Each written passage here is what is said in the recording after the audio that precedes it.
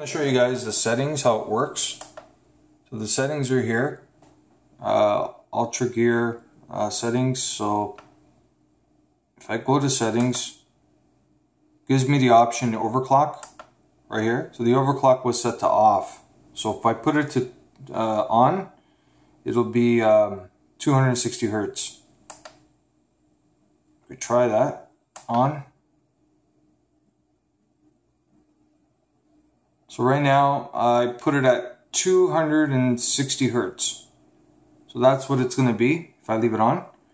It'll be running at 260 hertz, and then what I need to do is I need to go into my NVIDIA control panel and switch it to 260. And that's pretty much it, guys. I'm going to test that out as well. Anyways, guys, have a good day.